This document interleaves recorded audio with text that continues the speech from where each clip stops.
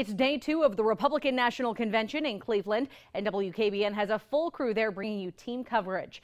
Donald Trump is set to be officially nominated this evening, but before that, Ohio delegates had breakfast together and heard from one of our local lawmakers. Here's 27 First News reporter Jerry Ricciuti.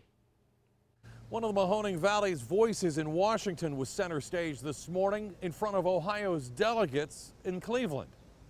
Congressman Bill Johnson led this morning's breakfast session for the delegates at their hotel. He told his audience those using violence to protest against their government have no place in this process. To those waving the flag of another nation as they carry out their violent political protests, if you're not a citizen of this country, then your political opinion doesn't mean anything to us here. Coming up at 5:30, Congressman Johnson took aim at those who would attack America's first responders.